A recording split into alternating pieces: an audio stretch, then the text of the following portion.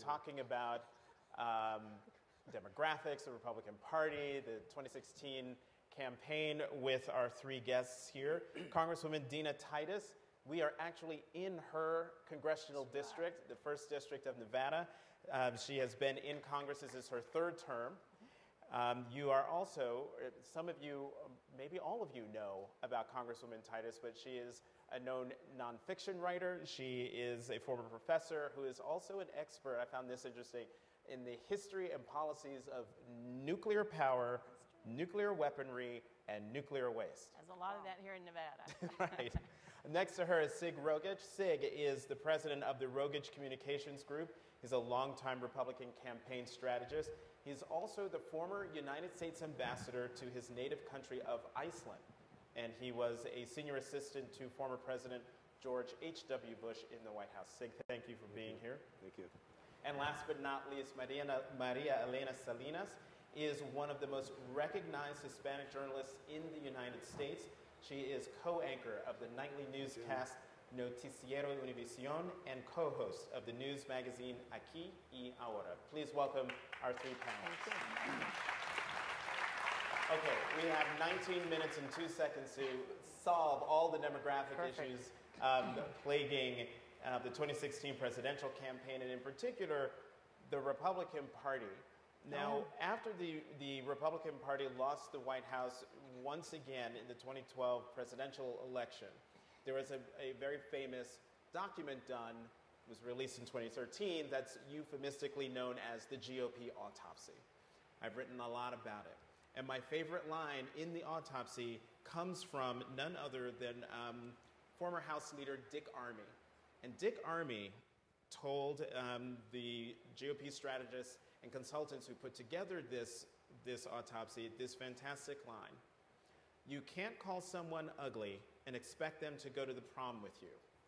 Yeah. And this was in relation to the Republican Party's relationship or lack thereof with the Latino community. That was in 2013. We are now in 2015. Is the Republican Party still calling people ugly? And how can the party change that once there is a nominee? And I'm going to pick on you, Sig, first. Well, I hope they're not calling them ugly. There's a lot of them, and I don't think that if we repeat the election statistics that we had in the last election cycle, where we got 25% of the Latino Hispanic vote, it's an unwinnable election, in my opinion. Couple that with the fact that they lost the black community vote by 87%. They lost the Asian vote by 47%, I believe it was, and they lost the Hispanic vote by 44%. The essence of all this, it means that changes have to be made, and I think that Reince, as the chairman of the party, is doing everything he can to do that. There's approximately 200 people throughout the country working full-time. There's 150,000 volunteers trying to reach out and touch base with the communities to change that whole dynamic. And something transformational happened, for this is a party that Ronald Reagan won significantly among the Hispanic voters, and 20 years later they lost it in the same dramatic fashion. So I think they recognize that. I think there's an opportunity to reach out. I think that Republicans share the same values that are important to the Hispanic, Latino community. I know that if you were to list their key issues, you talk about jobs and the economy, you certainly talk about taxes, and one of the other more important issues that they're focused on in those communities is the increase in the minimum wage. And I don't think Republicans have done a good job of telling the reasons why they shouldn't have that. You said that in your response in terms of the Latino community, there are a lot of them. There was a report done by a Republican outfit called Insurgent Republic, where they had this spectacular statistic. This was in 2015, so 2013, their statistic was every month for the next 20 years, 50,000 U.S.-born Hispanics turn or become eligible to vote. And that leads me to you, Maria Elena. You know, I want your response to what Sig had to say, but also your observations of what's happening in the middle of the Republican primary process. Okay, yes, it's true. Every 30 seconds, a Latino turns 18. And one thing that people need to understand is that the image of Latino community is usually immigrants, and they're not. The majority of the growth in the Latino community is of U.S.-born Hispanics. So their potential is tremendous. It is estimated that in 2016, there will be 28 million Hispanics of voting age. Sid was right in saying that there's a great potential there. There is a great opportunity. However, that opportunity is not being taken advantage of. And are they still calling them ugly? I think it's worse than calling them ugly. They're calling them criminals and rapists, and they're blaming them for the crimes and for drug. Okay, you can say that it's one candidate. It's one candidate saying those names, but then you have the rest of the candidates that did not come out and defend the Latino community and did not come out and say, it's not true, this is not happening. So, you know, he's right when he says that there are issues that are very important to the Latino community. In the last Univision poll, number one issue is jobs in the economy, number two is education, number three is healthcare, and immigration is number four. It's number four, but it's in the it's still in the 90s. And immigration is an issue that people feel very passionate about. It's one of the issues that drives their Latino vote. And even though Latino voters don't have an immigration problem because they are citizens, they either at one point were immigrants, they have someone in their family or a friend or neighbor who are immigrants. And when you insult undocumented immigrants, there's a feeling that you're insulting the whole community. And that's why it's a very passionate topic for everyone in the country on both sides of that topic. Congresswoman, I mean, we're in your district. Are you seeing that passion that Maria Elena is talking about? Well, absolutely, but I would remind you that it's not just the Hispanic population.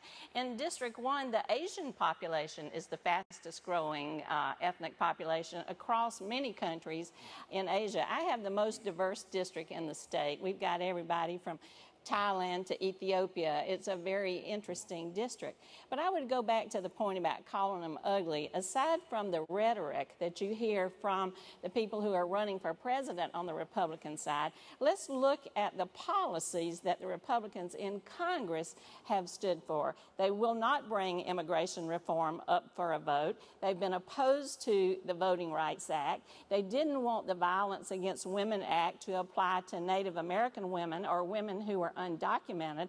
That's called them pretty ugly, if you ask me, and it crosses a lot of different ethnic boundaries. Sig, go ahead. I want to make just a couple corrections, if I might. First of all, it's 60,000 that are born monthly. It's not 50, so the number's even higher from what I've been able to determine from all the stuff that I've read about it. And there was one candidate, Jeb Bush, who did apologize and did after Mr. Trump for those ridiculous remarks that he made.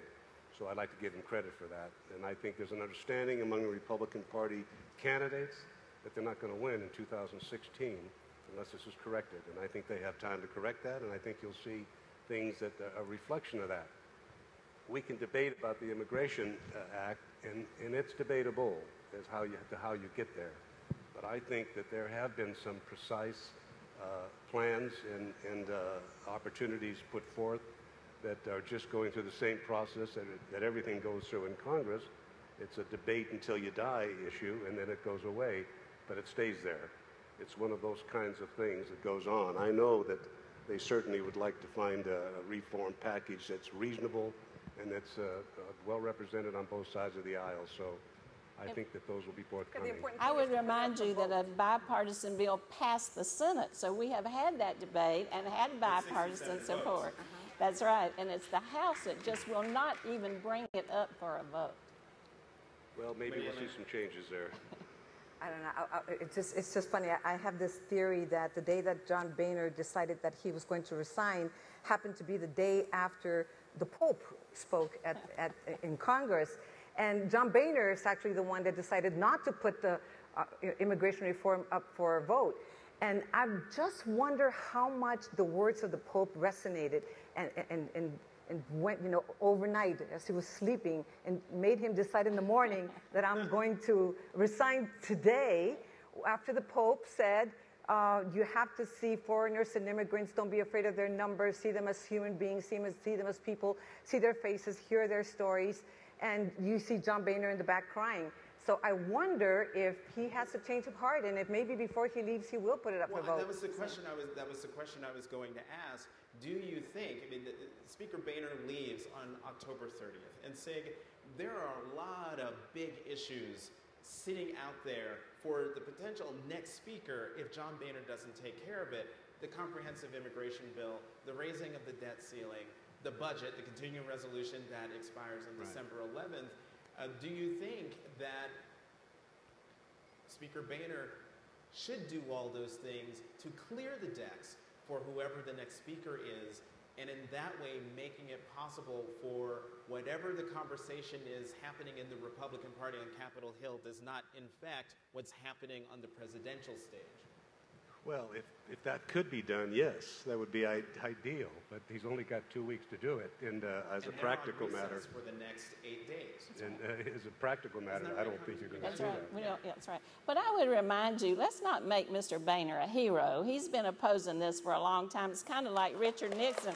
He looks good in retrospect after some of the things that have come since him. Let's don't give Mr. Boehner too much credit. This crowd is a little stacked, by the way. I hear a lot of clapping going on.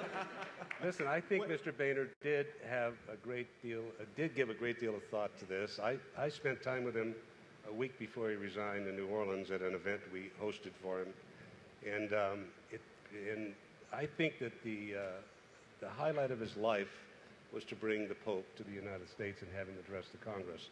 There's a man that goes to church every day. He's devoted to his faith. And it offered an interesting thought for me. I think this Pope is probably as inspirational to the Catholic community as any Pope in my lifetime.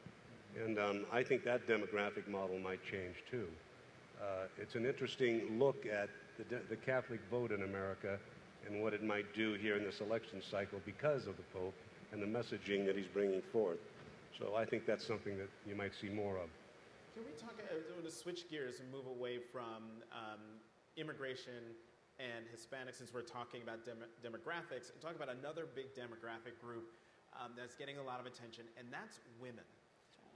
Hillary Clinton has seen her support among women plummet in the last few months, and there was a poll out that I can't remember where it was, but just a couple of days ago showing that it's plummeted 10 points in the last 5 days.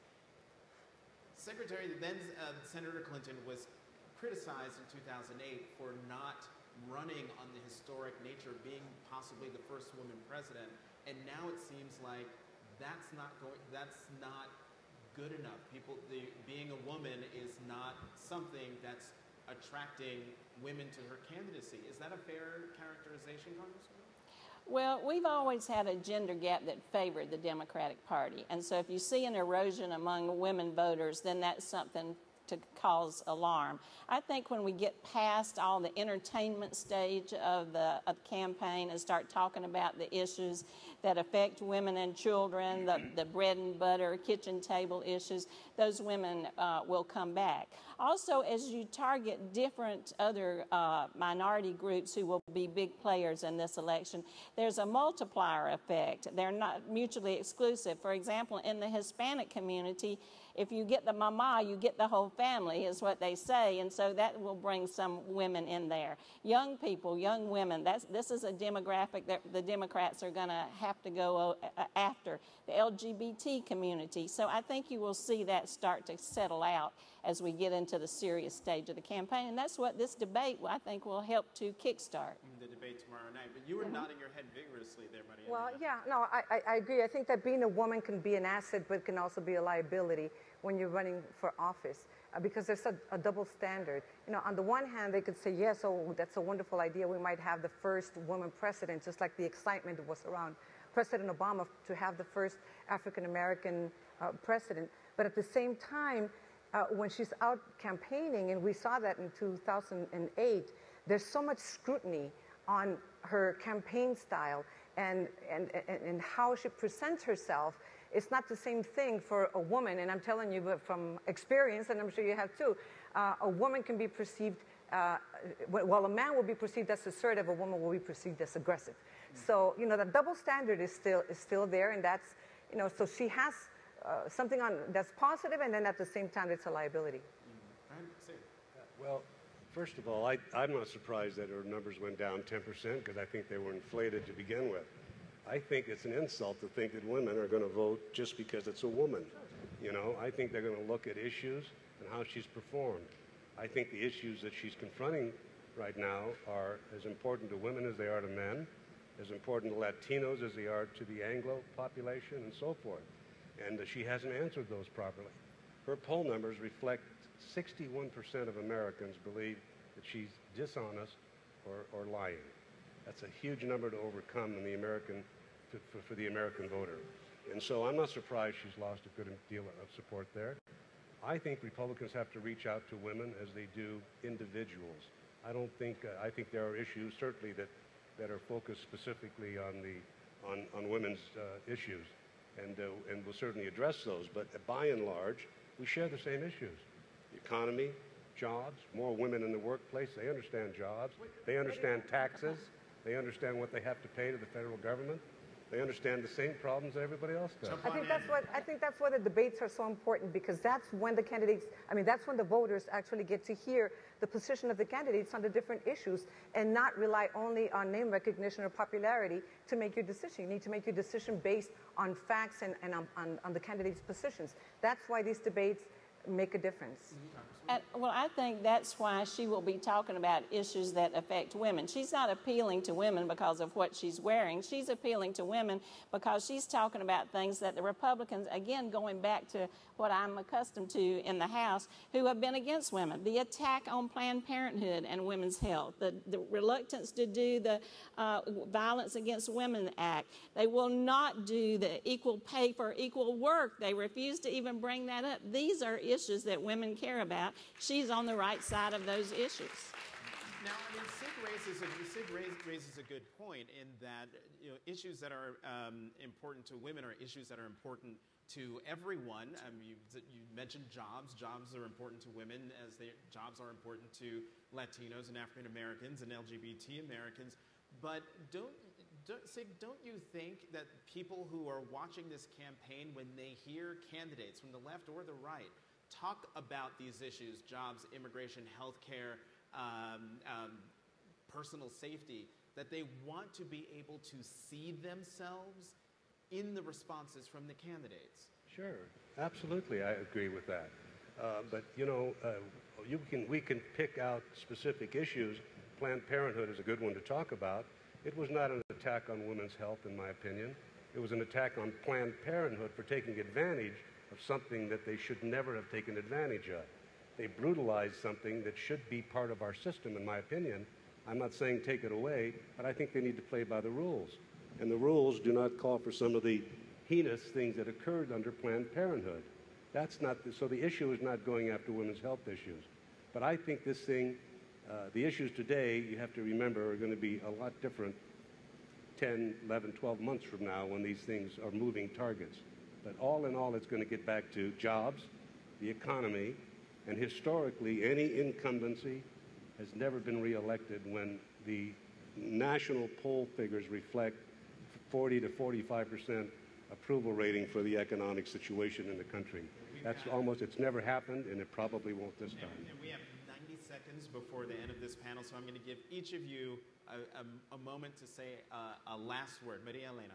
I think I was just going to add that at the end of the day, I think what's going to make a difference is turnout, is the enthusiasm that you see in all these different groups, in women and African Americans and Hispanics. Will they feel excited about the election, or will they be turned off and decide to stay home and not vote? And that's what's going to decide who's going to win.